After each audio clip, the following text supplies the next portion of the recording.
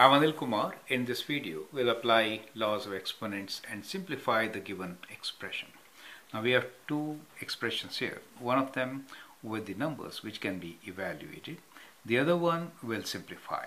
So the first one here is 2 to the power of minus 2 plus 2 to the power of minus 1. Both of them divided by 2 to the power of minus 3. We could rewrite this expression as 2 to the power of minus 2 divided by 2 to the power of minus 3 plus 2 to the power of minus 1 divided by 2 to the power of minus 3. Now I'm writing it in this fashion to avoid multi-layer fraction. That's the whole idea, right? Now we'll simplify each one of them, these two terms, using the laws of exponents.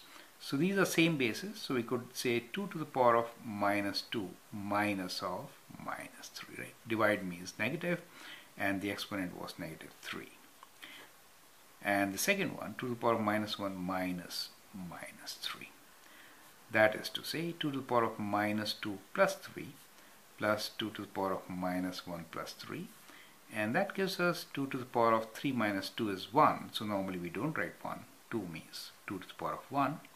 Plus here it is 2 to the power of 3 minus 1, which is 2, right? So this could be written as 2 plus 2 to the power of 2 is 4. 4 plus 2 is 6. So the given expression could be evaluated as 6. Now let's try to apply these laws and simplify the second expression, which is in A and B. So we have a to the power of minus 1, b to the power of minus 2, plus a to the power of minus 2b squared to the power of minus 1. Both of them are divided by a squared b to the power of minus 3. So we'll apply a similar strategy as we did in the first example. The idea of taking up this example was to show you the method, and now actually you can pause the video and simplify this test question, right? So we could write this as, I'll write them individually.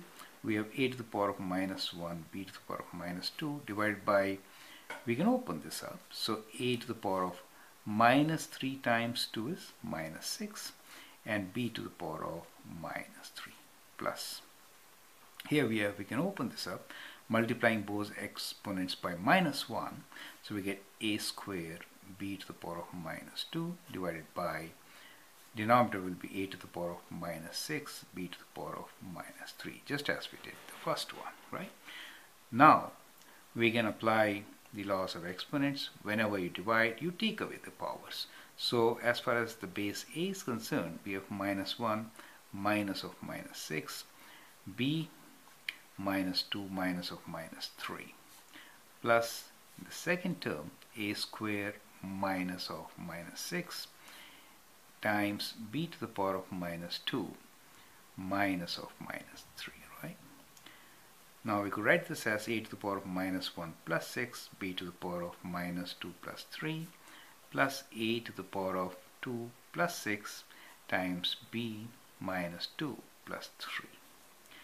That is to say a to the power of 5, b to the power of 3 minus 2, which is 1, plus a to the power of 2 plus 6 as 8, b to the power of minus 2 plus 3, which is 1. So that is how you could actually write your expression.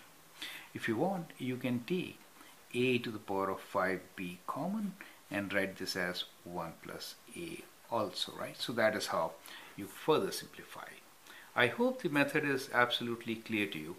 We applied this strategy of splitting them up and writing as two different terms so that we could avoid multi-layer fractions.